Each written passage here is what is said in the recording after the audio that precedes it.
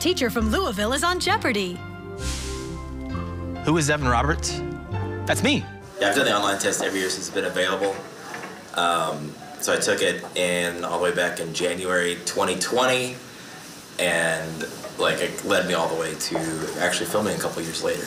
The online test being one of many required to be taken by Jeopardy contestants in the screening process. And Evan Roberts says this test is much more difficult than any of the chemistry tests he gives to his students at Fern Creek High School. Online tests, you get 50 questions in 50 different categories.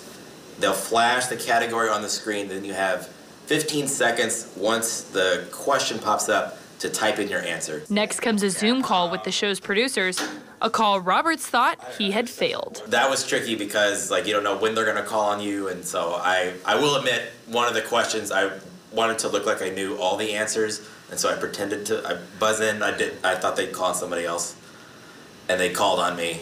And I had no idea what the answer was. But that little slip-up didn't matter. Roberts got the call a few weeks later, and he couldn't believe it. Ugly cried for about 30 seconds. This is a big release of, because this had been in the back of my mind for a long time. And then started calling people. And a dream come true, absolute dream come true. This was the life goal. So it's nice to kind of check it off. Now, Roberts could not tell us how he did on the show just yet, so I guess we'll have to wait until Thursday to find out. In Fern Creek, Addie Miners, WLKY News. And Robert says his students are thrilled for him. Again, you can see how he does Thursday at 7:30 right here on WLKY.